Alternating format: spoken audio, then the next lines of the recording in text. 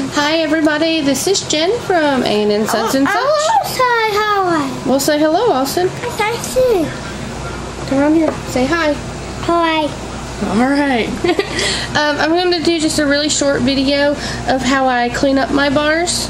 I have my soap here, my moonshine soap that has been curing for a week or two, I guess. That's cowboy soap. Is it cowboy soap? Yeah. Oh, okay. He says it's cowboy soap.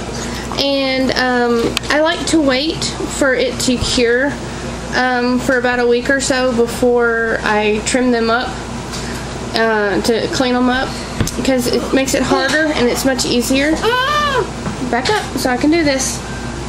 Okay, let's see. I hope you guys can see this. Oh, my son's hitting the camera. Sit back, Austin.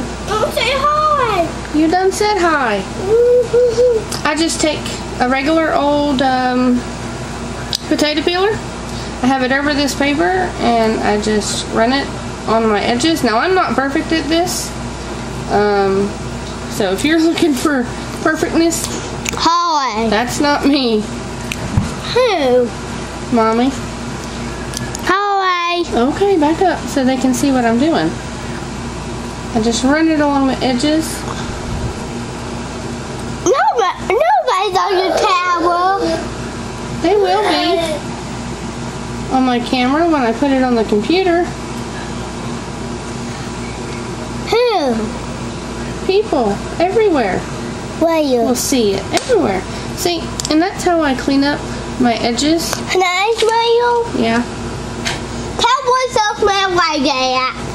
There's one. I'll do another one for you.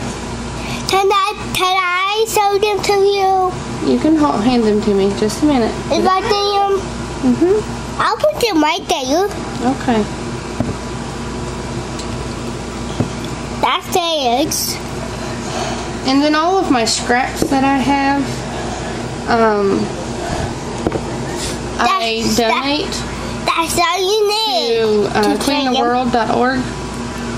I actually got that from another soaper on YouTube. She donates her soap too. I watched. Okay, Austin.